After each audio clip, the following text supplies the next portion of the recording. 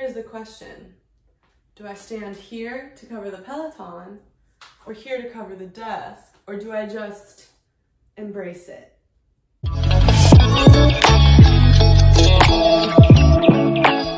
Welcome back to the Delicate Strike Diaries. I'm Denise, and today I'm walking you through how I make my Spotify code products that are on my Etsy shop.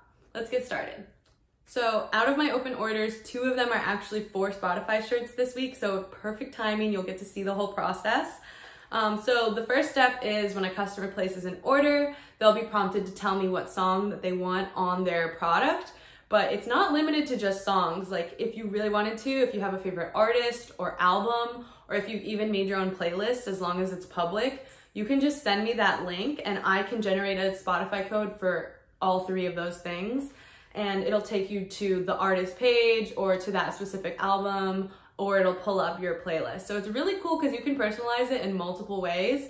I had an order where someone was a runner, and so they put their running playlist on a hat. So every time they went out for a run, all they had to do was scan their hat and it would pull up their playlist. Brilliant. But if you order just a song, what I do to commemorate it is I'll put it in my own Spotify playlist that I have put here. Just because I'm nosy and I love seeing like what songs people put on shirts and what is like meaningful enough to them to like put in a gift for someone. So if you want to stalk, there are like really cute love songs in there, just like great songs in general that people like enough to put on shirts. So it's a really fun way to kind of document that. But I also use that to generate the Spotify code. So I will show you kind of a screen recording of the whole process here. But what I do is I will copy the Spotify code and then I'll go to this website to generate the actual Spotify code lines. And so once that happens, you can download it as a JPEG. And then after that, what I do is I go in and I actually remove the background and make it a transparent PNG. And that makes it so much easier because then from there, I can upload it into Cricut or wherever you use a cutting machine, if you use a Silhouette or whatever other brands. And from there, I'll resize it depending on the product. So it's a little bit smaller on hats than it is on t-shirts. So in this case, these are t-shirts. So then I'll have the machine cut out those images.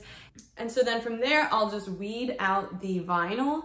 And then because the Spotify codes look pretty similar after they're cut, I am constantly double checking to make sure that I have the right code with the right product and with the right order, because it has happened once where I almost sent like this girl who ordered an anniversary gift. So it was like a super sappy love song. I almost sent her like a rap song that someone else ordered. So always double check if you're making multiple like I do.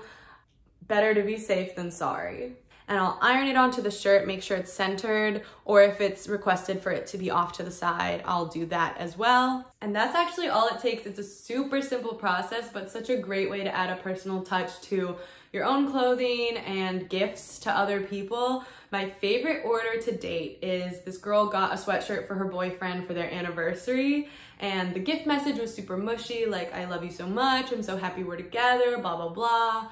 But the song was never gonna give you up. So my life goal when I posted this product was for someone to get Rickrolled with this, and someone did, so I can die happy. But that is all it takes to make this shirt. I hope you enjoyed. Let me know what song or artist or album you love enough that you would put on a Spotify code in a shirt. I'd love to hear it and add it to my playlist maybe. But I will see you next week. Bye.